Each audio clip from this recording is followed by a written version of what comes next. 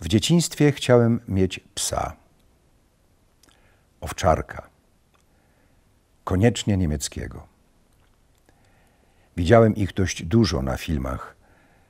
Kilka było w naszej wsi. Chciałem mieć własnego, chodzić z nim na spacery, tresować, żeby szedł ze mną ulicą i żeby wszyscy na mnie patrzyli, żeby on mnie słuchał i żebyśmy kochali się nawzajem. Raz już miałem psa, a dokładnie nie ja, tylko my, moja rodzina. Jego imię w ogóle nie brzmiało dostojnie. Tuzik. To był czarny kundel, średnich rozmiarów, przybłęda. Przypałętał się na nasze podwórko. Poprzednie życie Tuzy, tak ja nazwałem naszego psa, próbując dodać mu powagi, przede wszystkim w mych własnych oczach, było niezbyt słodkie. Wszystko wskazywało na to, że był mocno bity i często znęcano się nad nim. Przez pierwszy tydzień życia u nas siedział w swojej budce i nie wychodził nawet, żeby coś zjeść. Tak się cieszył, że nikt go nie tyka, że gotów był po prostu oddać jedzenie za spokój. Potem Tuzik przyzwyczaił się do nas i my wszyscy przywiązaliśmy się do niego. Miałem wtedy jakieś 9-10 lat. Chodziłem z nim na spacery, do lasu i na pole. Prowadziłem go na postronku. W domu trzymany był na łańcuchu, ale na noc puszczaliśmy go wolno i on biegał sobie po podwórku lub nawet na ulicy, nikogo nie tykając. Tuz był bardzo mądry, posłuszny i dobry. Ale to, co przeżył wcześniej, z jakiegoś powodu zawsze było widać na jego mordzie. Mówi się, że przeżycia odciskają się na twarzy człowieka i to prawda. Ale psie życie widać również w psich oczach. Oczy tamtego czarnego kundla były smutne już na zawsze. Minęło kilka lat i oto pewnego zwykłego ranka mama obudziła mnie, usiadła na brzegu mojego łóżka i powiedziała, że Tuzik został zabity. Ktoś jeździł i odstrzeliwał bezpańskie psy i naszego też zastrzelił. Wcześnie rano, na ulicy, prosto przed bramą jego domu. Mama powiedziała, żebym sobie popłakał, to poczuję się lepiej, ale nie mogłem. Nie byłem w stanie uwierzyć. Nie, rozumiałem, że go zastrzelono, ale nie wierzyłem. Nie rozumiałem. Tak jest zawsze. Między tym, gdy ktoś ci powie, że kogoś, kto był ci bliski, już nie ma, a tym, gdy ty zaczynasz to pojmować i odczuwać stratę, zawsze upływa jakiś czas. Tak było nieraz. Gdy skończyłem 20 lat i przyjechał pewien człowiek i powiedział mi, że umarł mój ojciec, to pierwsza myśl, jaka przyszła mi do głowy, brzmiała: to niemożliwe.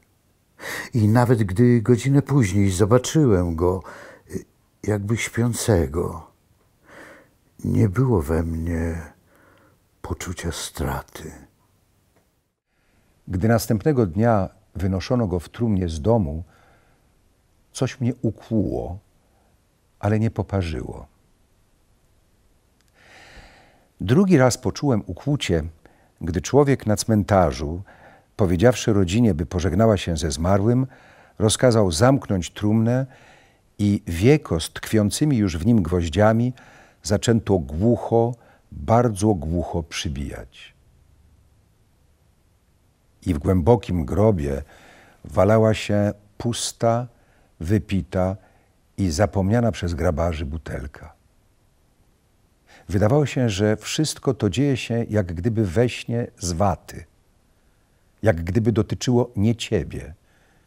I stypa w stołówce pracowniczej, i wódka, którą nie można się upić, i wszyscy ci ludzie, przypadkowi i współczujący obserwatorzy, jacyś krewni.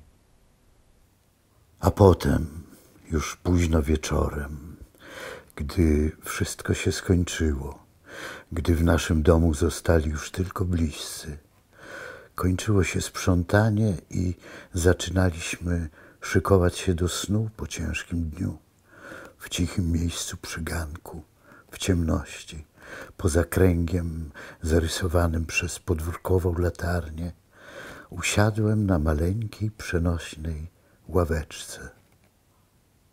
Byłem bardzo zmęczony i siedziałem w milczeniu, patrząc w ciemność przed sobą.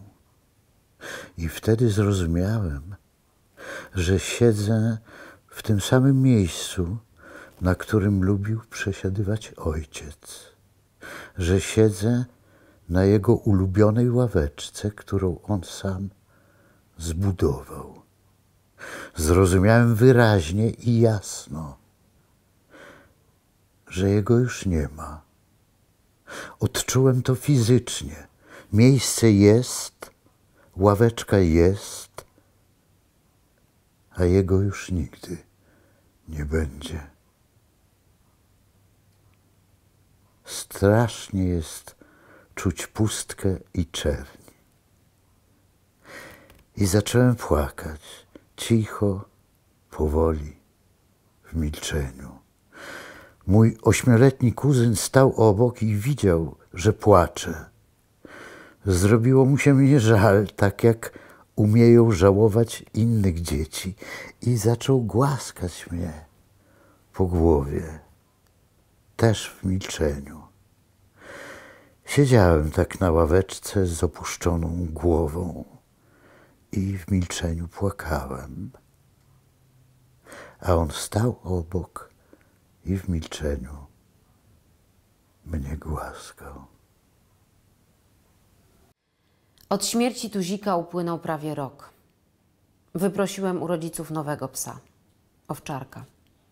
W moje 12 urodziny pojechaliśmy z ojcem do miasta i na ptasim targu kupiliśmy szczeniaka. Mieszańca owczarka niemieckiego i kaukaskiego. Szczeniak był malusieńki. Miał niewiele ponad tydzień. Nie umiał jeszcze dobrze pełzać, jeszcze gorzej jadł. Mogłem go utrzymać na mojej dziecięcej dłoni. Nie miał rodowodu, ale za to kosztował tylko 15 rubli. W nocy piszczał i pełzał po podłodze mojego pokoju, dopóki mama nie miała już tego dość. Więc położyła mi go do łóżka, gdzie ogrzał się i zasnął.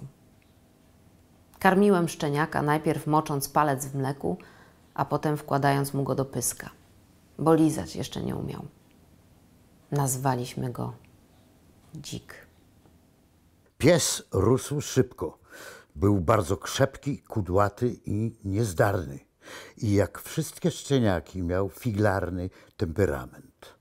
Gdy Dzik podrósł, spotkało mnie małe rozczarowanie. Mieszaniec to mieszaniec i choć Niemców specjalnie łączy się z Kaukazami, żeby dostać to, co najlepsze od obu ras, mój pies nie był podobny do żadnego z obrazków w cienkiej książce o kynologii, którą pożyczył mi pewien wujek. Przez pewien czas mnie to męczyło, ale potem uczucie miłości do psa wzięło górę nad poczuciem jego niedoskonałości. Dzik wyrósł na psa silnego.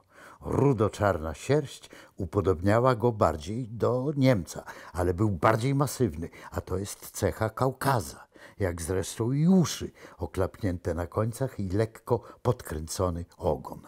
Dzik był bardzo do mnie przywiązany, a ja do niego. Często chodziliśmy na spacery, tresowałem go, więc coś potrafił, jak przystało na służbowego psa. Z charakteru był jednak krnąbrny. Instynkt myśliwego na widok kur, kaczek i innych zwierząt budził się w nim zawsze. Dlatego konfliktów z gospodarzami, przetrzebionego ptactwa domowego, w tym z moimi własnymi rodzicami, było mnóstwo. Na spacery chodziliśmy z Dzikiem głównie do lasu, który rósł tuż obok, nieopodal naszej wsi, za polem, na małym wzgórzu. Spacerowaliśmy głównie sami lub z moimi przyjaciółmi. Oni także zabierali ze sobą swoje psy. Ale żaden z ich psów urodą i posturą nie mógł równać się z moim Dzikiem. W grupie było fajnie, ale i tak najbardziej lubiłem spacerować sam po lesie, tylko z moim psem. To były niezapomniane chwile.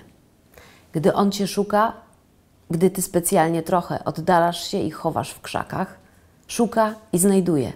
i gdy obaj się cieszycie tym szybkim spotkaniem.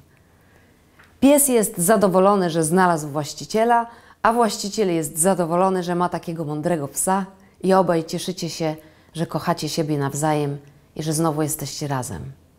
Dobrze jest też natrafić na zająca, który siedzi cicho do ostatniej chwili, a potem wyskakuje ci spod nóg, a ty patrzysz, jak twój dosyć ociężały pies wyciąga się jak strzała, przyciska uszy do głowy i skamląc z lekka usilnie skrada się do zwierzęcia, aż stopniowo odstępuje. Jak dobrze jest spacerować w wilgotny jesienny dzień, w długie jasne wieczory, gdy dookoła nie ma nikogo i pachnie zgnilizną i wokół jest mgła. Dobrze jest spacerować zimą, gdy pada tak rzadki w naszych okolicach śnieg, gdy widzisz ślady swoje i cudze, gdy dźwięcznie i daleko brzmi twój głos, gdy krzyczysz z całych sił: dzik, do mnie! I słyszysz najpierw tupot łap, potem oddech, a potem widzisz, jak zsypując na siebie śnieg z dolnych gałęzi, pędzi do ciebie twój pies. Dobrze jest wracać letnim wieczorem ze spaceru, gdy powietrze dzwoni i już pachnie deszczem, ale jeszcze go nie ma i wychodząc z lasu nagle zaczynasz słyszeć dość silny szum liści i wiesz, że to deszcz, że on już się zaczął i idzie przez las w ślad za tobą. I biegniesz z całych sił po polu w dół, a twój pies biegnie za tobą, odwracając do ciebie głowę i w połowie drogi zastaje was deszcz.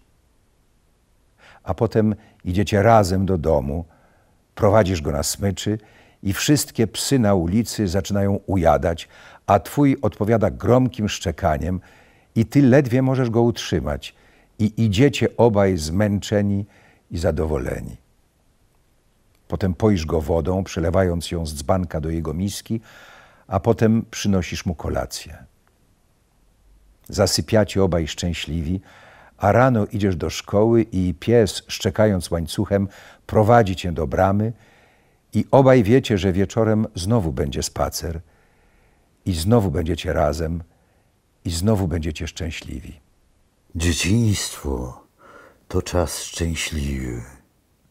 Chwała Bogu, ja miałem szczęśliwe dzieciństwo i najcieplejszym, najukochańszym miejscem w nim pozostał mój pies i spacery z nim. Ale dzieciństwo stopniowo się kończy. Spacery z psem przekształciły się w stały obowiązek, w przykrywkę, żeby zapalić i pograć w karty z chłopakami w lesie. Latem poświęcałem więcej wieczorów przyjaciołom i piłce niż wyprowadzaniu psa. I zawsze widząc mnie idącego ku bramie, dzik wyskakiwał ze swojej budki z nadzieją w oczach, że wyjdziemy z nim na spacer. Ale prawie za każdym razem czekało go rozczarowanie. Najpierw zawsze zatrzymywałem się, głaskałem go, przepraszałem, że dziś nie pójdziemy na spacer. On oblizywał mi twarz i żegnaliśmy się.